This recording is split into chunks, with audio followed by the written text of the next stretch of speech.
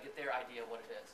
And those are really, when you think about it, those are the beginners, because when they go show the application, they're going to show it from the standpoint of showing it to a person from a sales point of view. So they're only going to see it once. So they're going to show it to somebody. So what they want as goals in the application that they're asking for are more of a beginner type of scenario.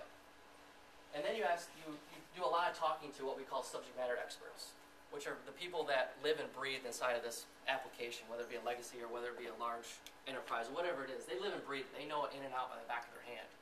So when they say, when we start interviewing them, their answers are going to be very much geared towards what an expert would want in the application.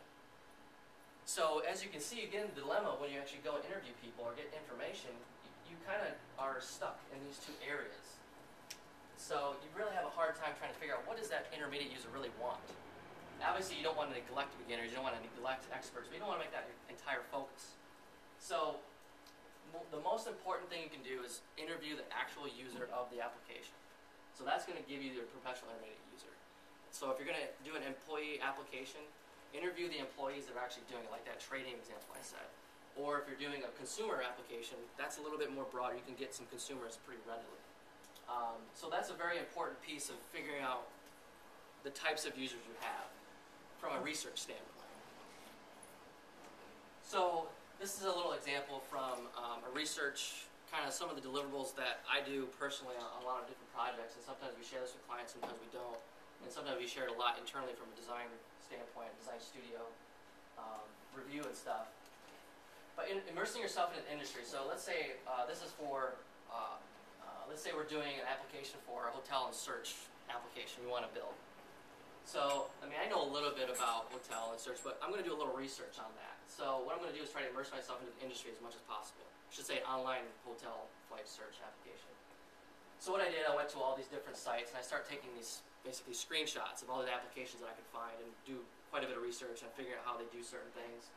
But this collage allows me to put this up in my room or my office, and I can do several different collages. So I'm always focused on what maybe some competitive research might be doing. And of course, clients, when they come to us, they always want the most innovative application, and they think you can just pull it out of the sky and create some magnificent application that nobody else uses. So we always have to try to do competitive research to figure out what it is in the industry, and then go from there. We don't want to get too crazy, obviously. So we create these collage boards and try to get into many demos as you can.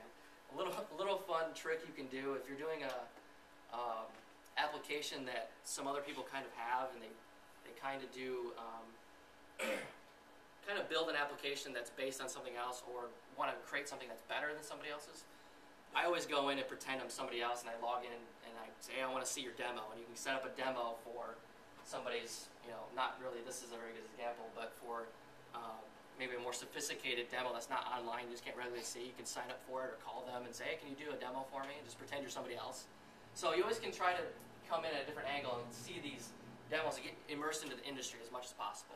So like I said, from a financial industry standpoint, like I'm not a broker-dealer. I don't know how to manage money, other people's money very well. Obviously, not even my own. My wife takes care of all that stuff. But so I'll go in and pretend I'm a broker person, and I'll see their application, let's say, and I'll pretend I'm that person. So to be able to see and get information from a different point of view. So, but these collages are really well, just being able to have reference and be able to give that information to you while you're doing the entire project. So that was research. Now we're at the next stage, creating personas. And personas are a little bit weird to understand. It takes a little, once you understand them, they're fairly understandable. But so basically, this is like the definition of what a persona is. And I'm not going to read it all, but you can kind of see that basically it just provides a target information of what a user would do. And you could create several different personas for an individual project or an individual application. But what you create the personas based on is all the research that you did. So you still want to create a very real person, but it has to be more or less fictitious. That way you don't relate it back to Susie that was an actual trading person, because then you give her direct information, which you don't want. You don't want to take a combination of the entire trading group, create a persona based on the whole entire trading group, but give that person a real personality. So that way you can take that as a persona is the trading environment. Maybe it's a different group inside of the company that's a different persona. So when you build this application, you can target it to that persona. So what personas are is they're drawn from actual field research, like I said before in those other slides.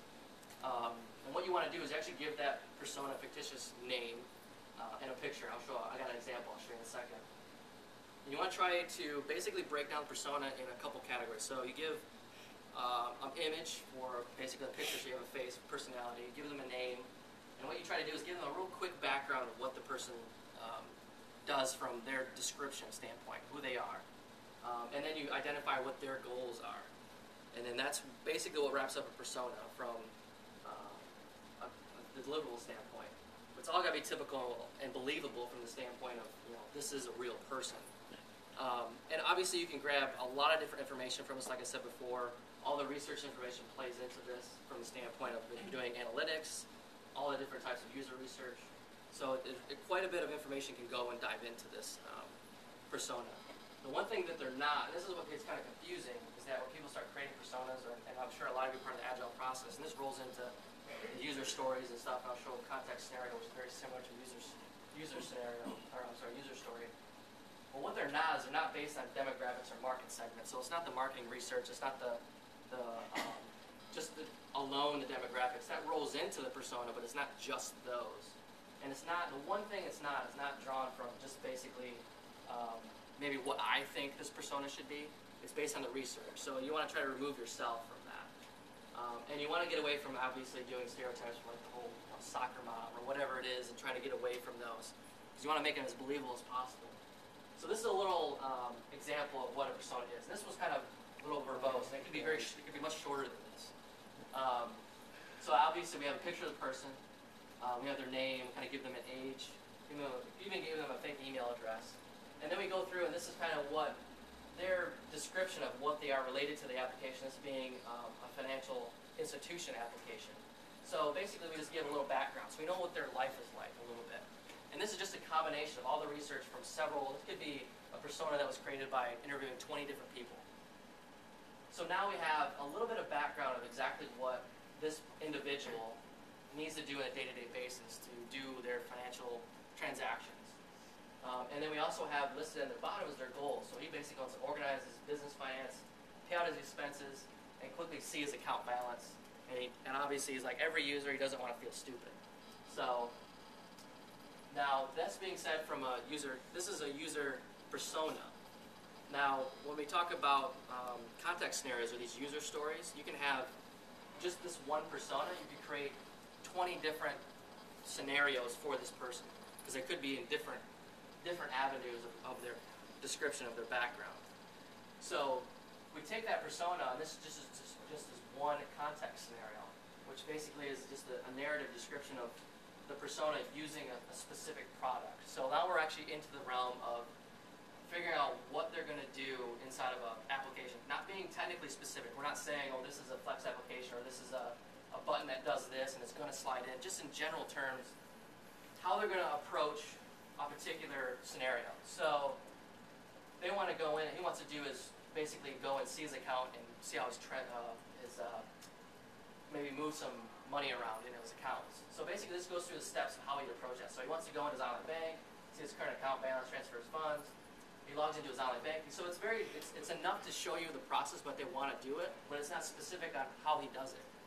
So this now gives you these personas that allow you to take these and create actual wireframes, which is the next step if I turn this around here. So you take those user scenarios that you've created, and now you can start actually building some information based on those. And these are wireframes and affinity charts. Let me get the wireframes here first. So this is just a picture of somebody doing some wireframes on this copy. It's kind of an interesting thing. If you ever do user interviews and you're on site, I do this a lot. It could be a couple different ways. So some of the tricks that I do is you get into a room and you can go in and do the whiteboards. So you have tons of different whiteboards. You can work with the clients, and if you have the availability of other developers, subject matter experts, or just other designers in the room, you can start drawing these wireframes on the whiteboard, obviously. And you can start doing a whole bunch of different scenarios with the wireframes based on those personas and based on those user scenarios.